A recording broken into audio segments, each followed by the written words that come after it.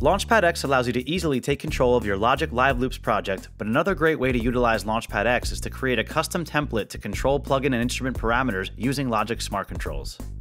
Smart Controls provide a quicker alternative to opening plugin windows and adjusting individual parameters. For this example, I'll create a template with 8 faders assigned to separate MIDI control change values that we can map to Logic Smart Controls. To get started, you'll need to use the Novation Components app, which you can access for free online via the Google Chrome browser or download from our website. After launching Components, click on Launchpad X and select Create Custom Mode. Next, drag the fader widgets onto the Launchpad and assign a dedicated MIDI control change value. You can assign any color or MIDI channel as well, but we'll stick with channel 1 for now. When you're ready, hit Send to Launchpad and choose the page you want it to go to, and it will instantly populate on the Launchpad. In Logic, be sure that you have checked the Show Advanced Tools in the Advanced Preferences page to enable Logic's Learn mode. Now we're ready to assign controls.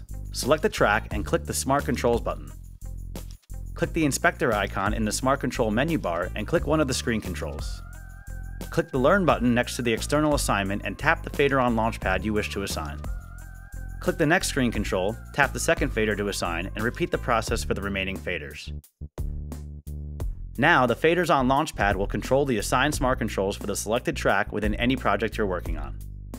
Launchpad X's faders not only provide velocity-sensitive control for slow or fast fades, but more precise fader settings as well, with 4 fader positions per pad.